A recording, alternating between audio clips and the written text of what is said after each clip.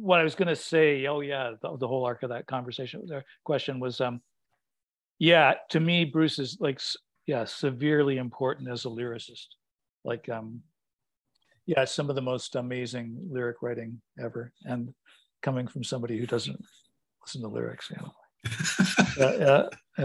Was there a moment when you like, if you know, if you were playing with him and you thought everything was an instrumental, was there a moment or a song that just opened you to that? No, not a particular. Well, actually, you know what, a loner did for, I guess, yeah.